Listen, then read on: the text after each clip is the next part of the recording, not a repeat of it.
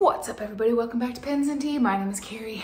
Today, Parker's sitting on the kitchen table where she knows she shouldn't be, watching my neighbors plant gardens, which is something I hate to do. Oh my goodness. So, what is today's video going to be about?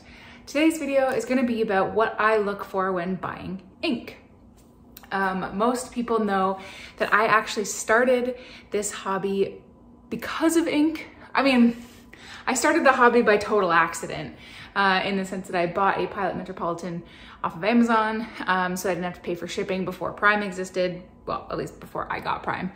And what kept me in the hobby was buying ink, because I thought it was so cool that you could fill your own pen with whatever you wanted. Well, fountain pen ink, but like whatever colors and stuff you wanted.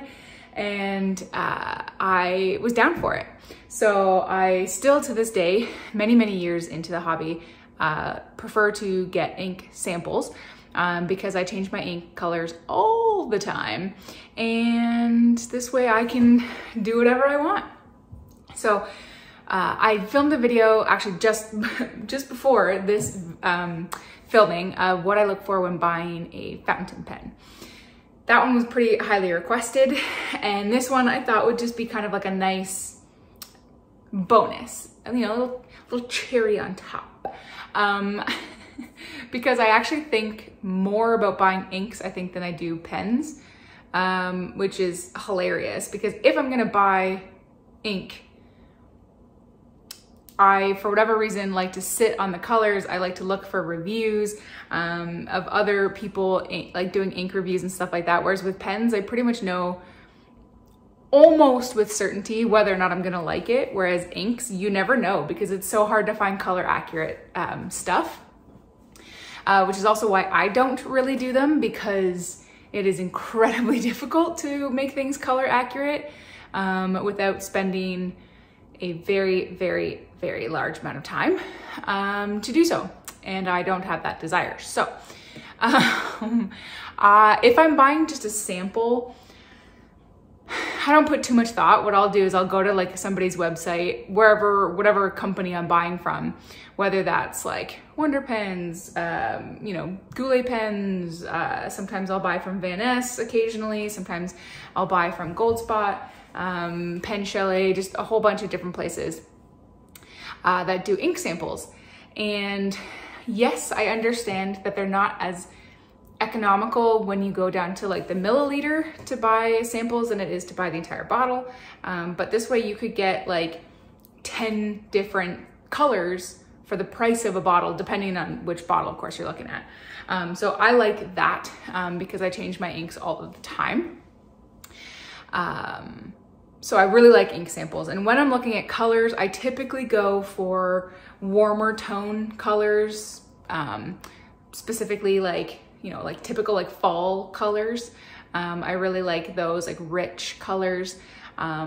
If I am stepping outside of that, then I'll go for like really deep blues, really deep purples. Occasionally I'll spice it up and throw in like a green or a red or something like that. But typically those are in addition. If I'm going to get a ink with shimmer or like stuff like that, then I only get sample because I don't really like shimmering inks all that much. Occasionally I'll want to use one, but it's fairly rare because it's just too much hassle. Most of the time, unless you're using a dip pen or a like double broad nib or something, it just doesn't look the way that I want it to in regular writing. And it's just, whatever. It's a pain to clean. You gotta constantly shake the pen around and just, it's not worth my time for the most part. So occasionally I will get one and then I will just get a sample. If I'm looking at a bottle of ink, then unless it's like super limited edition, then I will buy a sample first, decide if I like it, and then buy a bottle, which is pretty rare. A time where I did not do that, which benefited for me, was the Mont Blanc James Purdy & Son Single Malt, which is my favorite ink of all time. And I've actually bought 2 bottles, and of course it figures it's hecka expensive. But but I just knew based on the color and some of the research I had done that it was gonna be a color right up my alley. And it is. I'm almost about halfway done the first bottle that I bought, and I have a backup bottle because I don't know when or if it will go away. I know it will eventually, so I just wanted to have a spare in case because it's my favorite and I love it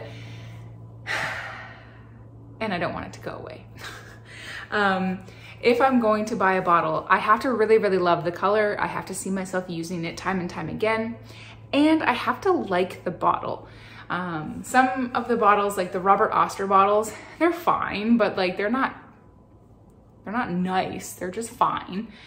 They're practical, you know, but like meh, whatever. I tend to be drawn a little bit more to more ornate style bottles. So something like the Mont Blanc bottles, not their regular line, the shoehorn one, like that one's like kind of whatever, but I like their square ones with like the rivets around it. They feel really solid. I love the Pilot Iroshizuku line bottles.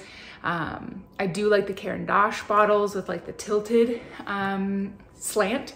I like the Lamy bottles, the little flying saucer looking ones. They're definitely interesting, but for whatever reason, I find myself attracted to them. But yeah, like for me, like I like an interesting looking bottle because you're gonna have that ink forever. So it's really nice to be able to look at something that you appreciate aesthetically, but then you also appreciate obviously using the ink. Like if, you know, just because it comes in a beautiful bottle, obviously if you don't like the ink, you're not gonna use it, so there's no point. So there's gotta be a little bit of give and take there, but you know, you do also then pay for that bottle. So for example, Noodler's bottles, you get, you know, 3 ounces of ink, which doesn't cost very much because there's nothing really into the bottle itself. Whereas with a Pilot Iroshizuku, for sure, you're definitely paying much more for the bottle than you are for the ink, or at least just as much. Now, don't get me wrong, I love the ink. So it does pay a factor, but for me, because I buy bottles rarely, I'm more willing to invest money into the bottle than I am, you know, if I were to buy it like all the time. Because like I said, I primarily buy samples. I want something that has something to offer. So because I've been in this for so long, you know, just base mute colors don't draw me anymore. I dislike pretty much all black inks, pretty much all basic ballpoint blue colored inks. I don't really like many reds, because I mean, I've been using those colors forever. I think that's why I'm attracted to like the warmer fall, autumn type colors, because you never had pens with that. And I tend to like those also because usually they're easier to clean out versus like a red or a purple. Oh my God, purples take forever to clean. I don't really like shimmer because again, it's too high maintenance. I love sheen. But sheen can be a pain in the butt. If it's like a super, super high, intense, saturated sheen. So I haven't tried KWZ sheen machines yet. I do have samples of both. But something like the Waldo Emerson inks and stuff like that, they're crazy sheening. They're beautiful color inks, but man, they are a pain in the tuchus to clean because they have so much sheen and it takes forever to get it out. But it's fascinating on the paper, especially on Tomoe River paper, which I have become a bit of a snob at. So I really, really appreciate that. That's good. It's peach flavored Perrier water. The lemon's my favorite, in case you're curious. But yeah, so there's a couple things I for sure look into. I have way too many samples. I buy ink all the time. I'm always looking on like out for ink, especially around my birthday, which is in January. A lot of places will offer like free ink samples, bonuses, things like that. So I do that quite often. If I'm gonna order from the States, like a pen, I will always throw in a few samples because you can get ink over there that I can't get here as easily, and I will never place an order from the States just for ink samples because it's just a waste of money because shipping is high, import fees are high, things like that. So conversion rates are high. So I will only buy a bunch of ink samples when I buy a pen. So I usually always have some. If you've watched any of my unboxings that I've posted on this video or on this channel, you'll see that pretty much all my unboxings include ink samples, sometimes, you know, in the double digits, sometimes not, but there'll pretty much always be ink. So yeah, that's generally basically what I look for. Non-shimmering. If it's limited edition, I hate it when it's limited edition and I can't buy a sample because I don't want to buy a whole bottle, but I understand that. So basically I look for something that is going to be relatively easy-ish to clean, and most inks are. I don't want it to sheen. I want it to have some sort of interesting property that isn't just a flat color. Occasionally I'll buy them, but for the most part, that's what I want. I want it to have a sample, and if I'm going to buy a bottle, I want it to be a beautiful, innate bottle.